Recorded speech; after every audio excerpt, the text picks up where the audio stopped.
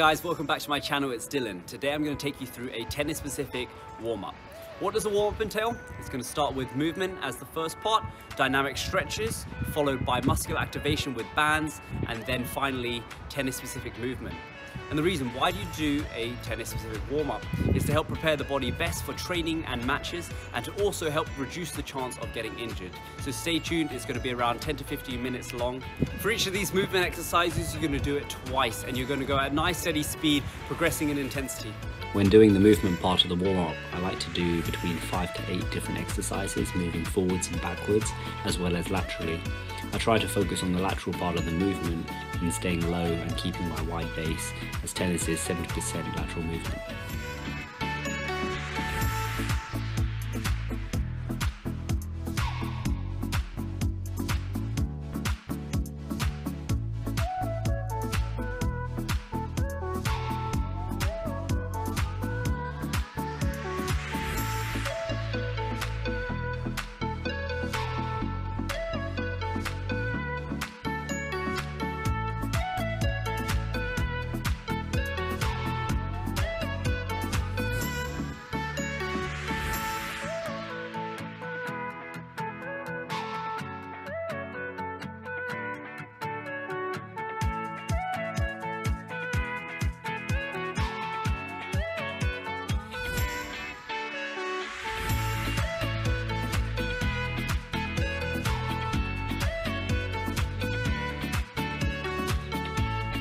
I'm a big fan of skipping when warming up. You're able to stay light on the balls of your feet while increasing the heart rate. I aim to do about 5 to 8 different varieties of skipping techniques.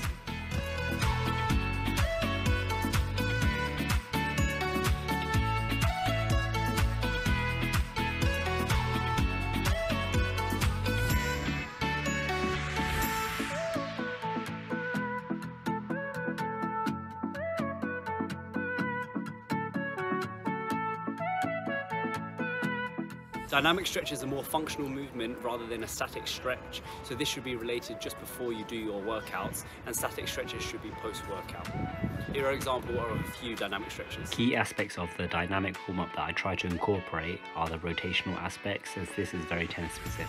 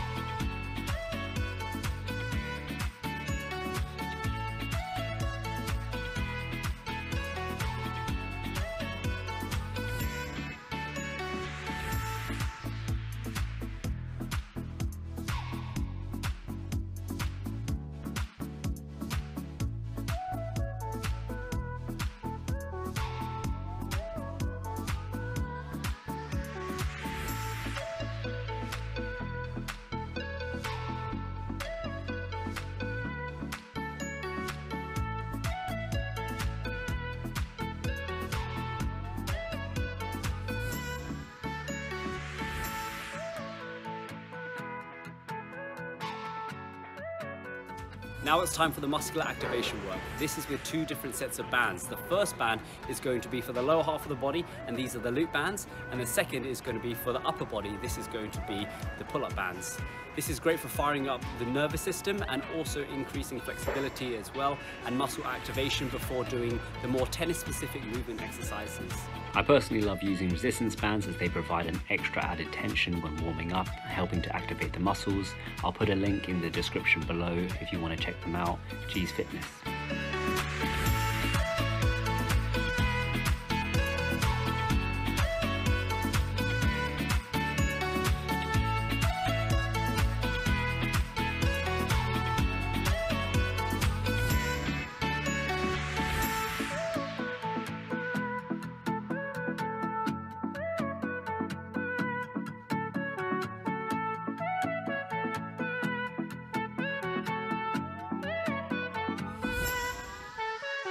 I highly recommend that you do upper body warm-up exercises. Some of these exercises that I'm doing now are incorporated in a lot of the pros warm-up program.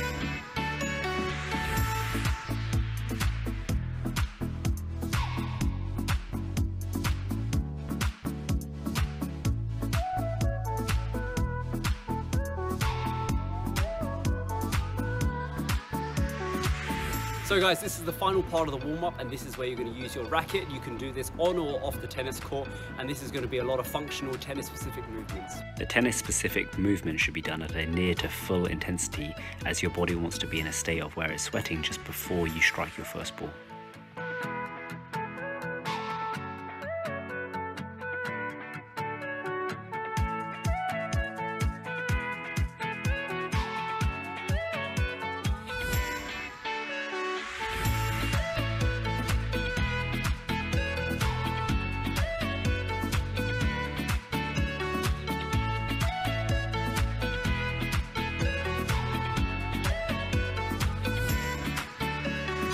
So that's it guys, 4 components that you should incorporate into your warm-up before training or playing matches on the tennis court. Don't forget to subscribe, like and comment, it really helps my channel to grow. And thank you for watching. Videos will come out every single week. Stay tuned.